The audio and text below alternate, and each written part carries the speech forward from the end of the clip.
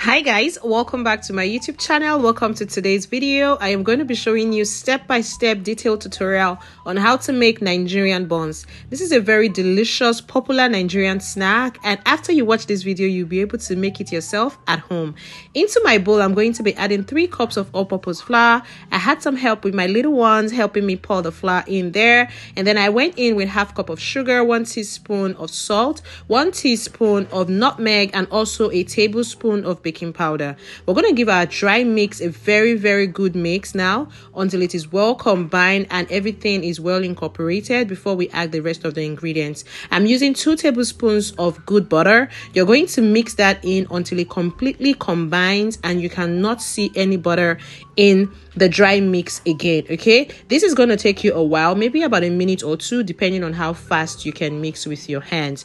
You can totally do this with a stand mixer or even a hand mixer if you have one, but I love using my hands to mix these things. I mean, here in Nigeria, we watched our mothers and grandmothers make these things with their hands, so it comes to me naturally. If you're coming across my channel for the first time, my name is Joy Eto. I am a Nigerian food blogger, recipe creator, and of course a brand influencer. So I added in some milk. I'm going to be using a total of 1.5 cup of milk, and then I also cracked in 1 egg, but I did not add the entire milk at the same time because I just want to measure out how the dough starts to mix together before I add in some more milk. Now, using a fork, I'm going to mix all of this together till the dough begins to come together.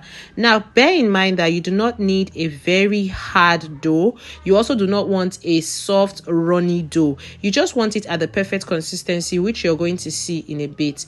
Now, while mixing, I realized that it still needed some more liquid because right now it is really hard and we're not trying to knead anything here.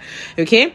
So I'm going to go ahead and add in some more milk into this and then just continue mixing. You can do well to follow me on Instagram where I share recipes on a daily basis, and trust me, you're going to love it there. So I added in some more milk and I'm just going to keep doing this till I get the desired consistency that I really want. Okay, now you can totally use water for this. I mean, the commercial ones that are sold outside, they use water for it, but I prefer the lush taste of milk when it comes to making snacks like this, so you can totally use water.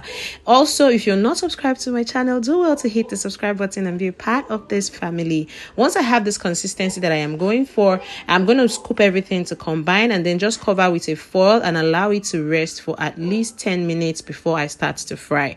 I'm going to place a pot on the fire and I'm adding about ½ liter of oil in here. Yes, you need that much oil to fry. And to check if your oil is hot enough, just put a skewer stick in there, and once it begins to bubble at the bottom of the skewer stick, know that your oil is hot enough and ready for your dough. I oiled my hands with some vegetable oil and now I'm going to be scooping and dropping my dough or my batter into my oil. Okay, this drop method really helps to give you the perfect round balls of buns. Okay, drop in your buns into your oil. Be sure not to overcrowd the oil so that they have enough time to float and fry properly. Continue to turn. This is not something that you place in the oil and then you go and chill. Okay, make sure you keep an eye on it, turning it from time to time so that every side of your buns is golden brown.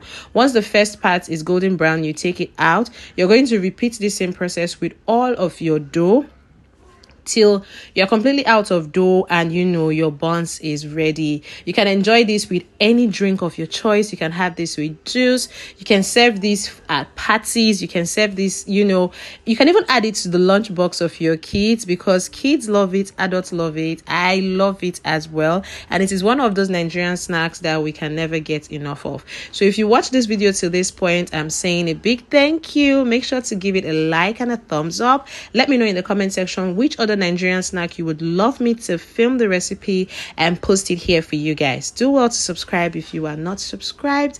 Thank you guys so much for watching my video, and I'm going to see you all in my next video. Bye. Hi guys, welcome back to my YouTube channel. Welcome to today's video. I am going to be showing you step-by-step detailed tutorial on how to make Nigerian buns. This is a very delicious